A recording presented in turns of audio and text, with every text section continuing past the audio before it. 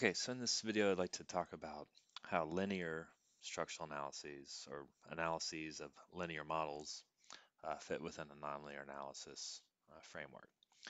Okay, so I think it's my opinion based on teaching linear structural analysis matrix methods many times that we put too much emphasis on the stiffness matrix. Okay, in that once we've found the stiffness matrix, like that's it. Like that's really, our first objective. And then once we have that, we can find the nodal displacements for any load vector P sub f.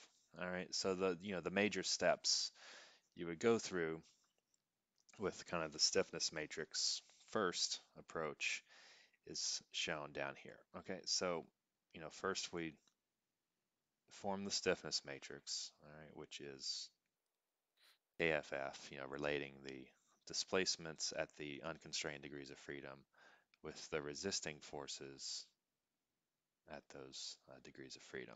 Okay, so form KFF or symbol KFF. All right, and then second step would be, now that we have the stiffness matrix, we can hit it with any load vector. All right, so we would, second step, assemble a load vector. All right, and we want that external load vector to be equal to the resisting forces, right, which we take for granted in linear structural analysis, right? The resisting force and external loads are kind of one and the same.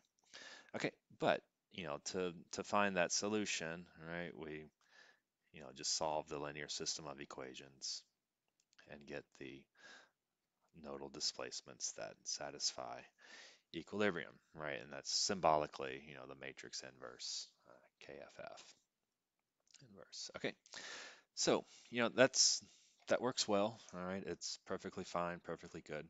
But when we go to analyze linear models within a nonlinear framework, this emphasis on the stiffness matrix, it's my opinion that it can lead to conceptual issues, all right? Where instead of emphasizing the stiffness matrix, we should think first about the residual force vector, which is the difference between the external forces and the internal forces, okay? And really, for nonlinear problems, the stiffness matrix is a quote unquote shot in the dark to get us to zero residual, i.e., to get us to equilibrium. Although that shot in the dark is not always that bad of a shot, all right? But that's kind of what it is, all right? It helps us get from A to B, essentially. Okay, but for a linear model within a nonlinear framework, that again, that shot in the dark is extremely accurate.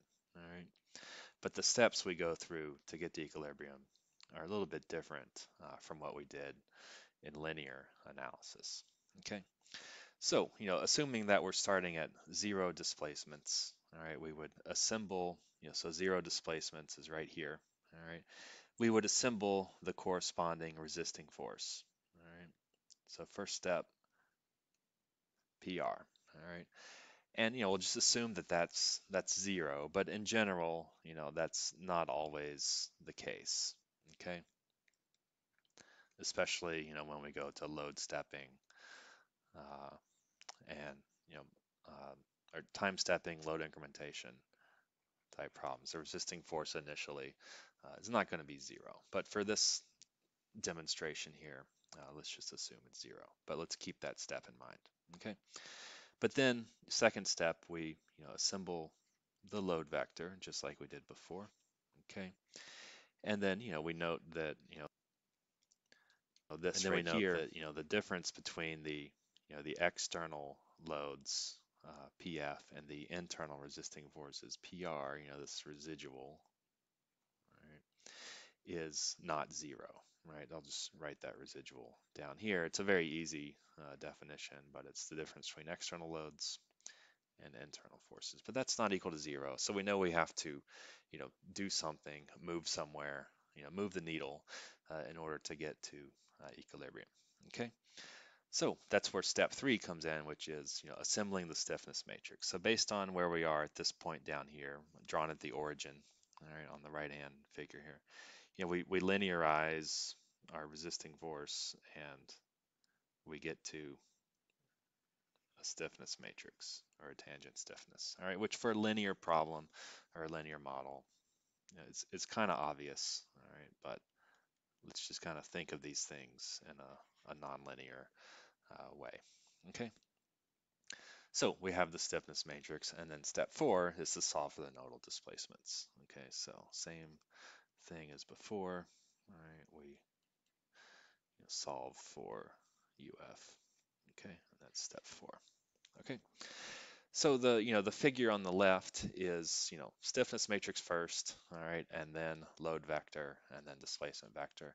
The figure on the right is a little more amenable to nonlinear structural analysis and the way of thinking that goes on there, in that we have a residual, obtained from the internal forces and the external forces.